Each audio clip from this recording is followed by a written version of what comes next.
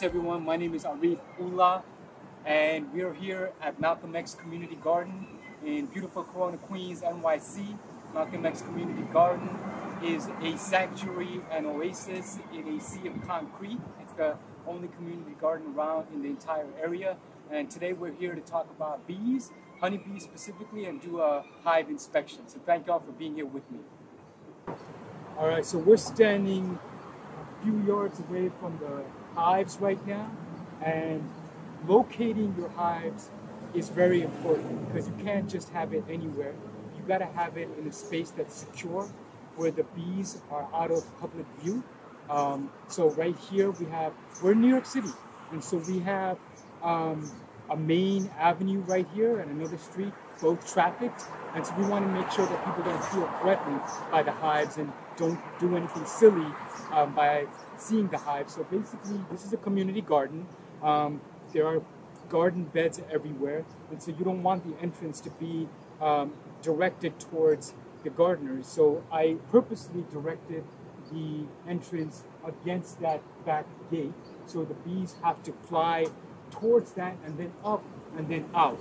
All right, so we're going to go into the hive area right now. The kind of inspection we're going to do today, where we open up the hive, you want to limit how frequently you do those. Visual inspection essentially means just going to the hive, standing in front of the hive, noticing the behavior of the bees, whether there are enough bees going in and coming out.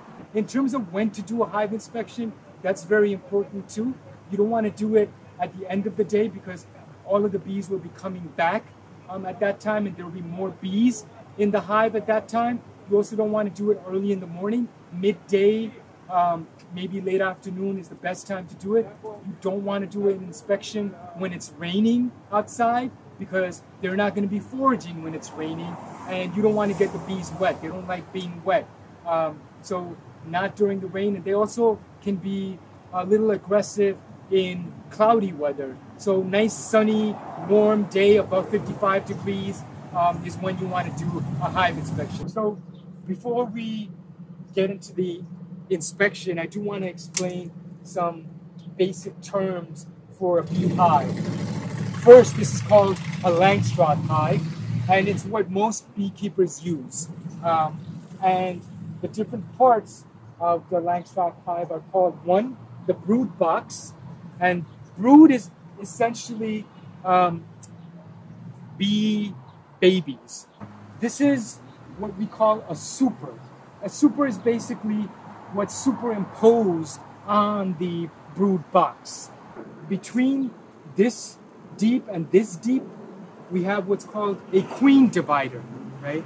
And because we want to separate the honey from brood and eggs, etc. Why? Because when we harvest honey, we want to make sure that we're not getting larvae, we're not getting essentially bee babies mixed up with the honey.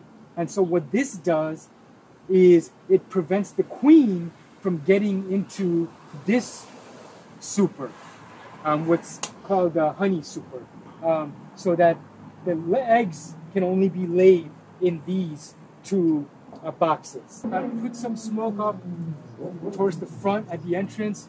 Put smoke under the telescoping cover. It's called the inner cover.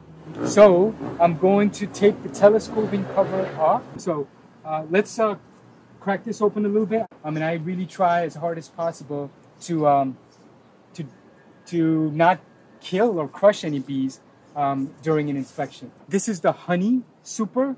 And so what I want to do first is to check to see if the bees are in fact storing honey in these frames. Right away, I can see that there is honey in here. What that means is that most likely the rest of the frames will be full of honey as well, because the outermost frame is usually the frame that they work on last. This top super was empty about 4 weeks ago. There was no honey in any of the frames about 4 weeks ago. And what I'm seeing here right now is a beautiful, beautiful sight. This, my friends, is a frame that is full, completely packed with honey. And so what I'm doing right now is I'm holding this, and then I'm pulling this up, again, going very slowly. And you can see that the bees are being very, very calm because I'm going very slowly. You can see how this frame is also full of honey. I would say this has about, 8-9 pounds of honey. And that fresh cream-colored wax is what they cap it with. Generally, when you're doing a hive inspection, you are technically looking for the queen, but what I'm really focused on right now is what are signs that the queen is alive, that it's a healthy colony. And the best way to determine that is just to see if there is a good brood pattern. Essentially, is the queen laying eggs? I'm going to pull this out, and I see that nice brood pattern that I mentioned. This is a much lighter frame. So check this out. This is beautiful brood pattern. I'm feeling good that this is a healthy hive. I'm looking at the other side too, and this side looks pretty good too. And so what I'm gonna do is put this back, but before I put it back, I'm gonna glimpse in here to see if there's brood pattern in there, is a nice brood pattern in there as well. And I do see nice brood pattern. So there's no need for me to really continue. Let's get some smoke actually. There's no need for me to really continue checking the hive. And please do not take more than half of the honey.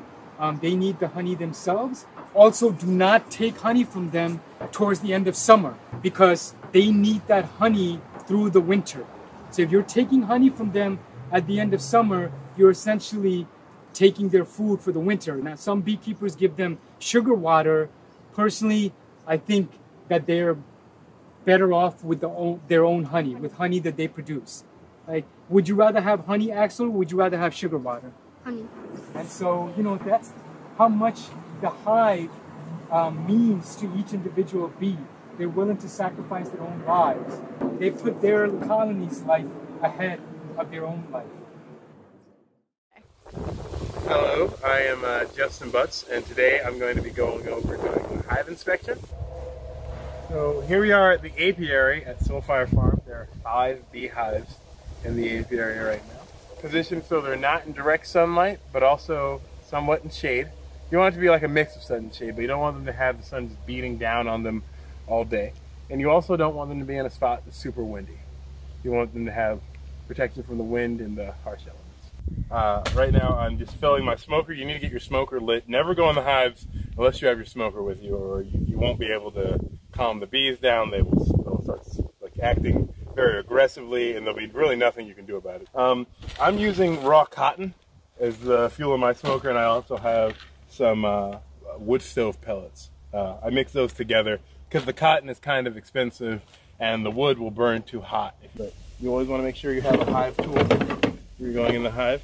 I have my smoker going. It's putting out good smoke. It's lit. You don't want to have any hive open for longer than about 15 minutes, or you can start to have foreign bees come and attack the hive and steal the honey, and all kinds of problems can happen. So first thing you're going to do when you're going to go in the hive, you want to smoke the entrance. So I have 2 deep bodies on this hive. At this point, all 8 frames in this are full. So I actually need to put a super on this. I might even bring one out this afternoon and put it on here, seeing how full this hive is. Because we want to make sure the hive is on a swarm. Because when that happens, half your bees would actually leave with the queen, and the hive would have to make a new queen. So we want to do everything we can to avoid swarms. You want to go as straight as possible to pulling the frame out to avoid crushing bees. And always just rest it on the hive rather than, the last thing you want to risk doing is dropping a frame. When you have the frame, you're going to look at it, and we're looking at to see what's in the frame. So this frame is a frame of honey and pollen. The little yellow dots you see are pollen, and all the other cells I can see, I don't know if you can, they're filled with honey. You'll probably see it start dripping out in a second. I'm going to turn it over. So look at the other side. Now here, you can see capped honey, and then honey that they're filling. So they'll fill all of them up and they'll eventually cap them over like that, and that's honey that's filled and done. And when they would get to that point is when, if this whole thing was like that and then a honey super, I would take that one. So I've put this frame rest here, so I can place that right there like that. And then that gives me, I can work the rest of the hive now like I'm in a file cabinet. And I can slide the frames back and forth. So I always start with the back one first if I can get it off the wall. And again, I'm looking for the queen. And I'm also looking to see what they're doing. So here is another reason we're doing the inspection. You see how we hive tool? Right here, we have some burr comb that they're making. I typically will remove this because one is a spot where they'll start making new queens, and I don't want them to make new queens because that will lead to swarming. And also, it takes up space in your hive and will make it difficult for you to move your frames around. So this frame otherwise looks pretty fantastic. So I'm just going to slide this right back in the same position that you got it from, facing the same direction. This one looks different than the last one. So at the top here, this is more capped honey, like we talked about. And then if you get into here, you see we have this frame filled with capped brood. These larger cells that you see, they're like bullets sticking out on the drone, on the frame. Those are actually drone cells. And then at the bottom and top would be the queen cells. Also, if you see one of those cells has been turned in a 90-degree angle, that would also indicate that it would be a new queen cell. So these are, it takes 24 days for a new worker bee to come out, so that's what's in these primarily. And the big, if you see a big one that's sticking out like a bullet, like those right there, those are drones, and those will come out in 24 days for a worker, 21 days for a drone, and then a new queen will take 16 days. Now this is what you want to see. You want to see one egg in each cell. You don't want to see 2 or 3 eggs. If you see multiple eggs, it could be a sign that your queen isn't there anymore. It could be a sign that one of the other bees has started laying eggs. Because every bee in here is a female, and once the queen is gone, there's no more pheromone in the hive to suppress them, and they'll all start laying eggs. But they'll all be males, and the colony won't be able to survive off that. The only cells that I typically remove is the burr comb, like you saw me remove hanging off the bottom of that one, and anything that looks like a queen cell. And you want to get every possible queen cell that's in there. But you want to make sure your queen is also still in the colony before you destroy all your queen cells, because you don't want to be queenless. Oh, there's a new queen cell. You see this one right here. It's aiming straight down. You see how all these for the workers and drones are aiming up, or they'd be hanging like this. But the queen is pointing straight down to the ground when she was born. Now, because I want to not have swarming, I'm going to go ahead. And I've seen signs that my queen is still present because I've seen eggs. So I'm going to go ahead and just remove that queen cell, because as a first-year beekeeper, the last thing I want is for my bees to swarm on me. So we're going to come in and we're going to pry. The bees have glued all this together with a substance they make called propolis. Lift. Gently place this down over here. Now, the frames you just saw in that upper hive body are all newly filled with wax by the bees. So you're going to see the ones in here are going to be much more of a brown color.